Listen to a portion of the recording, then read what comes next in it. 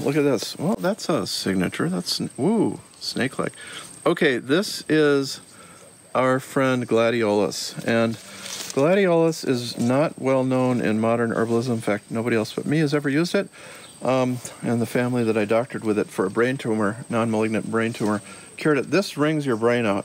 I will talk about this sometime because this just will not come up in regular herbal speech with anybody. And you can feel it like squeezing your meninges or something, like cleaning your brain out. And sometimes you need that. It might help other remedies get in there as well. I'm going to experiment with it more. We use not the root really, it's a corm or bulb of some kind. And wow, is that a beautiful plant right now. Yeah. And I have some tomatoes mixed in here. I have the Monarda there, which Tara and me and Lise and Sean and everybody loves. And Jolie, I'm sure. And the front of your cabin. Oh.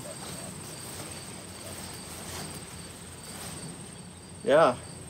Complete with wood. For the winter? Yep. And our butterfly is coming back to visit. Oh, the butterfly and the wasp are like, oh God. Oh. I've never seen that happen. They were fighting for the flower. Huh. Here's a little, so dainty and beautiful.